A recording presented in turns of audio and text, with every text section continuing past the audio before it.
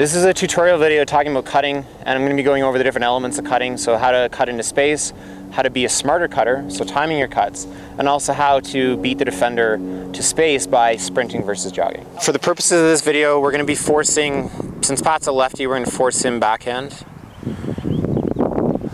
And then Ultimate Corey will be on offense in white, Jeff will be defense in dark. So what we're looking at here is Jeff is on the force side, since it's a backhand force. So the open space here for Corey is going to be obviously on the break side, and the open space for Pat will be on the force side. So what we have to first understand is cutting into space for Corey means either making that break cut, so either making that break cut, and hopefully Pat can break it. And if Pat doesn't have that throw, then we'll have another cut coming in. But what we also want to work on for Corey is to fake Jeff to the point that he can run on to the open side and have a nice throw from Pat. So for this, he can fake going deep a couple steps. Perfect. Nice easy one. Okay, so the key to remember here when Corey was cutting, he didn't just do one step, he did 3 or 4 steps.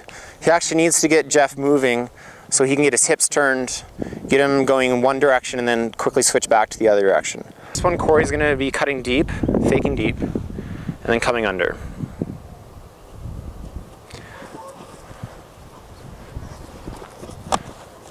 Okay, one thing you notice as well is Corey's going at speed. He's not just jogging, because if he's jogging, Jeff can jog.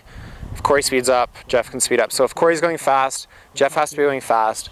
And then when Corey changes direction, it's very easy for him to get him going the wrong way, because Corey knows where he's going, Jeff doesn't know where he's going. We're not really focused on the throw and the mark here. All that matters is that it's a backhand force, so we know based on where the cutters upfield are, where the open space is. Corey will show us now how not to cut, first by only jogging and not sprinting, and how easy it is for Jeff to keep up with him, and when Corey changes direction, it's actually pretty easy for Jeff to go with him, and it's really tough for Corey to get him to change direction. So just do a cut where you're jogging sort of around.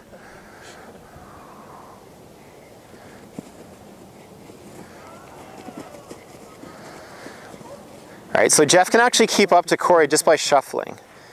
If Corey was sprinting, then Jeff would actually have to turn and sprint, which turns his hips, and then Corey can fake and go back the other direction. Whereas when Jeff's shuffling, his hips are facing Corey the whole time, and Corey can't really get him off balance. Yeah, and this is another one. This is common amongst handlers. So handlers really need to be aware that they need to take, like I said, 3 or 4 steps, get the other person changing direction, turning their hips and running with them, so they can make that fake step and come back. If you watch any sort of football videos, watching wide receivers in football, they're incredible at this. So they go full speed, and they stop and plant on the foot and turn back, and they get their defender going the wrong direction, and it's very easy for them to get open. And finally, the last bad cut by Corey is going to be going too close to the handler. So one thing we want to do is keep a buffer zone. In the horizontal offense, we talk a bit about this, how there's an imaginary line. The handlers don't cross it, the cutters don't cross it. In reality, it's not really that way, but it's a good way to keep the handlers and the cutters separated.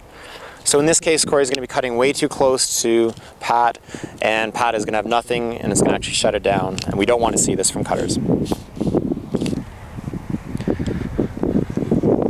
So he's already too close, just going back and forth. You'll also see this a lot of times from cutters right on the end zone line, because they're so close to the end zone, they really want that score, and so they try that throw, and it's easy for G-off to get a hand in and get the D on the disc. That was a tutorial video talking about cutting for the Calgary Ultimate Association.